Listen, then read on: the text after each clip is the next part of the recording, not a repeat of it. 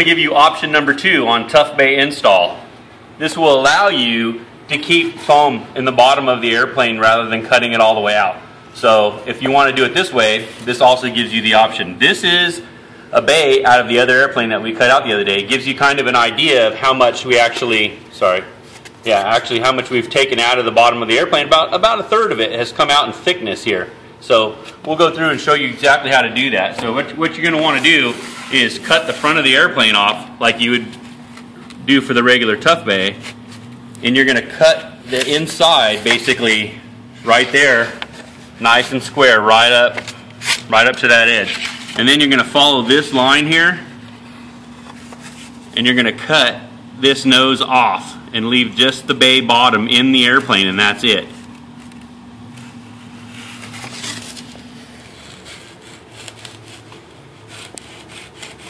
Use a brand new razor blade, it really helps. You're not going to be able to get a good quality cut without a nice new razor blade.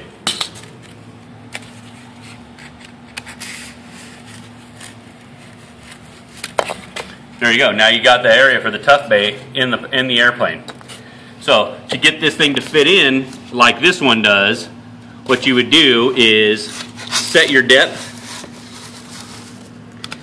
Set your depth. You can also see the razor in behind there. So you're going to want to go a little bit down in, but if you set your depth just right, you can cut this on this line, the depth that you need, and just follow that line, and you're going to cut the side of that bay out. Like I said, brand new razor blade is going to be a key to this. You can always cut a little shallow and go back and cut a little more if you have to. Just take your time.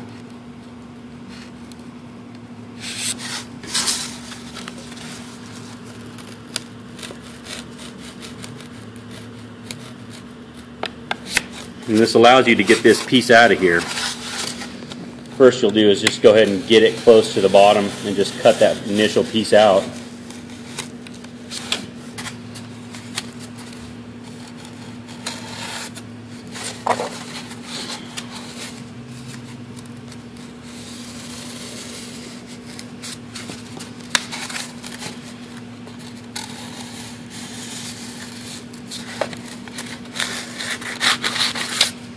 Now you got a nice cut, and cut that piece directly out of this airplane.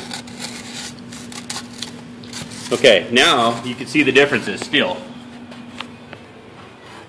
So now what you want to do is the bottom of the actual bay on the airplane, we're going to want to cut approximately this much out, which is about 3 millimeters or so.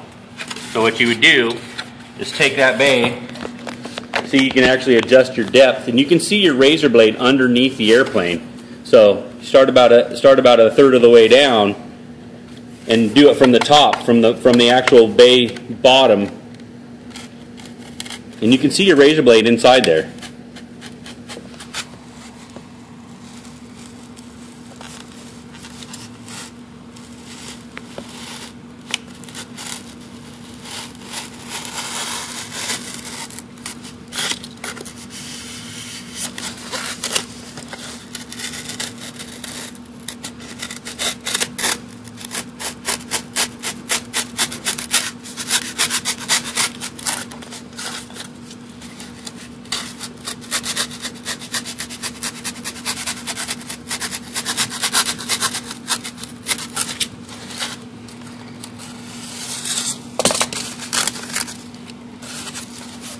So that's basically what you would want to do. You can see the differences.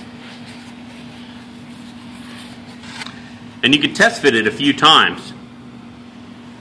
So what I did is when I got to this point, I set this built piece down on top of the airplane, and I traced out where these cutouts needed to be here. And after I traced those out, which I know, like on this airplane, once I traced them out, I took a saw and basically sawed that out to fit that in, which is about approximately like that. This is an example. And then here, instead of cutting it straight across, I did a little like about a 3-degree down. But you need to make your marks on your airplane to get those into the exact spot. But this is basically the tool I would use, and then I would come in like this, and you can do it a little more gently if you want. This is just as an example. So basically, once that's done, that would slide down here, slide your bay in, and your top, if you can see it here, your top is going to be level with the airplane's top. And literally a perfect fit in the front end, and you can leave that area in there. And what's nice is you do still have a little bit of flexibility room on the inside to get your Velcro straps in before you do this. And like Ron was showing me a little bit ago, we have the capability of popping this arm out of the side here and plopping the ruby directly in there. And this is going to help you retain the strength in the airplane, but still be able to have the ruby with this side piece in here. So you can cut these areas out during your build and have this. And this will allow you not have to go through and cut the whole bottom of the airplane out like the option 1 bid that we gave you previously. So there you go. Any questions, hit me up. But that's a super easy way to do it. Take your time to do it. You can get it right. Just use a sharp razor and take your time.